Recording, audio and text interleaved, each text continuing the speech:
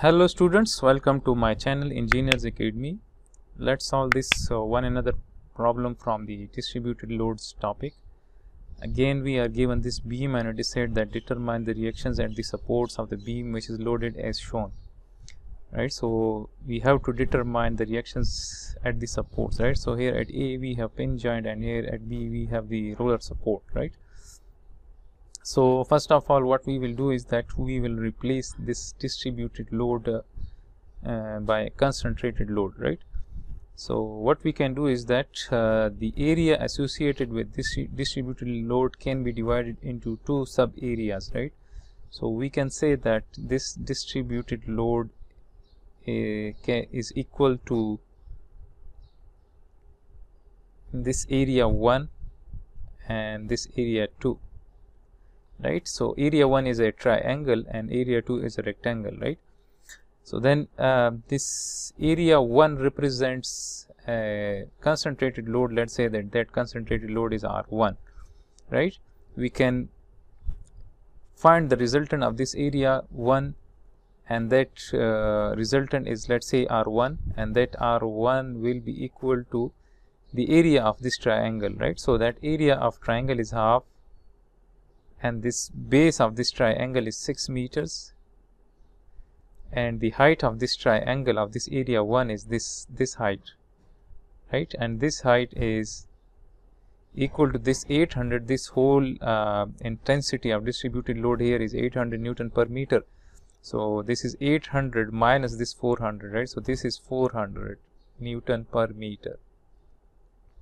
So if we multiply this with 400 Newton per meter, and this 6 is in meters, so meter will cancel out, so we will get the answer in newtons, right? So this will be 3 times 400, so this is 1200 newtons, right? So this distributed load which is associated with this area 1 is equal to 1200 Newton, and 1200 Newton concentrated load, right? And this resultant R1, the line of action of this resultant R1 will pass through the centroid of this area 1, right?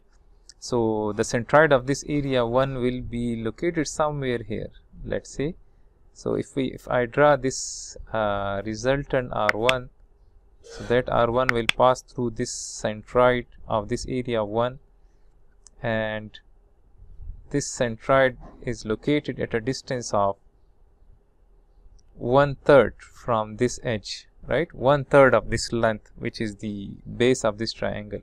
So let's say that this is x1, right? This x1 is the distance of this R1 from that point A. So we can write that x1 equals to 1/3 of this 6 meter length. So this gives us x1 equals to 2 meters, right? So this means that this R1, this concentrated resultant load which is associated with the distributed load of this area 1 is at a distance of x1, which is equal to 2 meters. And similarly we can find R2. R2 is the concentrated load, the resultant concentrated load of this distributed load which is associated with this area 2, right? So this R2 will be equal to the area of this rectangle, right? So this is 6, 7, 8, so 8 into 400. So R2 equals to 3200 Newton, and this R2 will pass through the geometric center of this rectangle, right? This R2 will pass through the centroid of this area 2, right? So we can represent that R2. So that R2 will be located at a distance of half of this length, half of the length of this beam, right? So half of the length of this beam is 4 meters, right?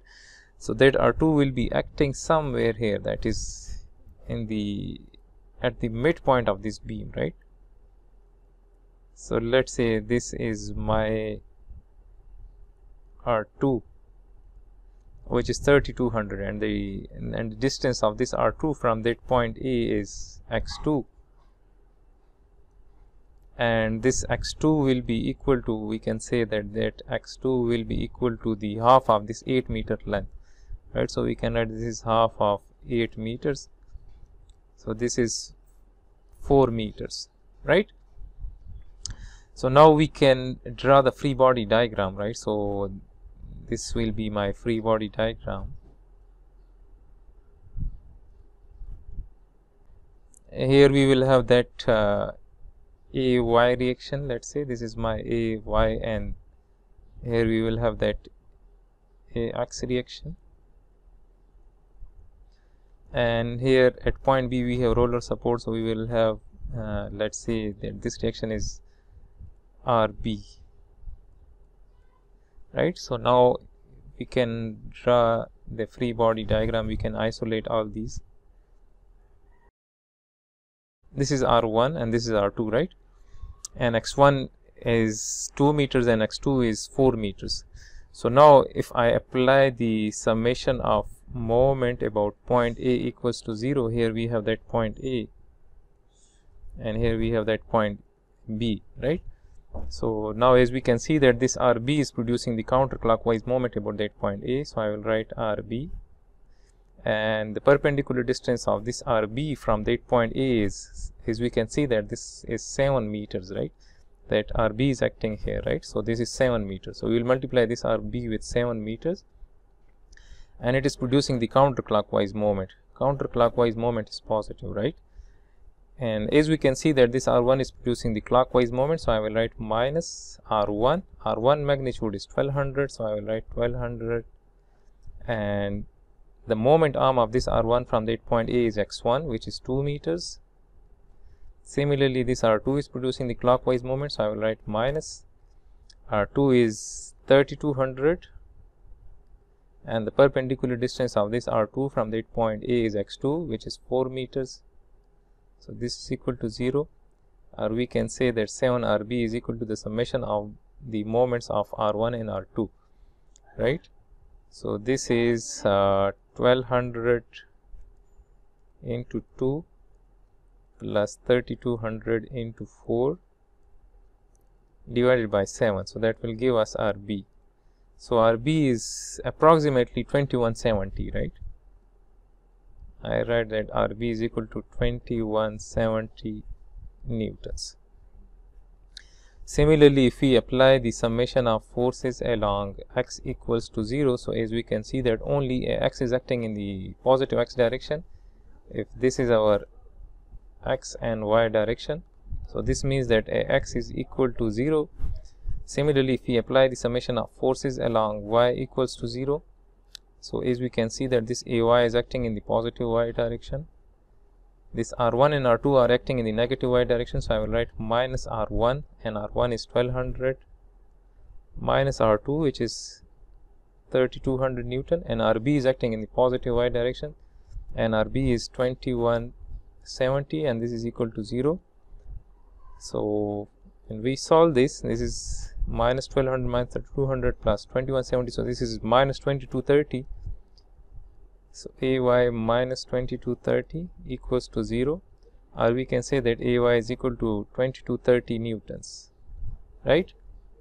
So the resultant reaction or the resultant support at point A is, let's say, RA. So RA is equal to AX square plus AY square, then we will take the square root. But since AX is equal to 0, so this means that RA is equal to AY, and AY is equal to 2230 newtons, right? And similarly, RB equals to 2170 newtons. So this is the solution of this particular problem. I hope you people would have understood this problem solution. Kindly subscribe my channel if you haven't subscribed my channel yet, and like this particular video if it helps in your learning.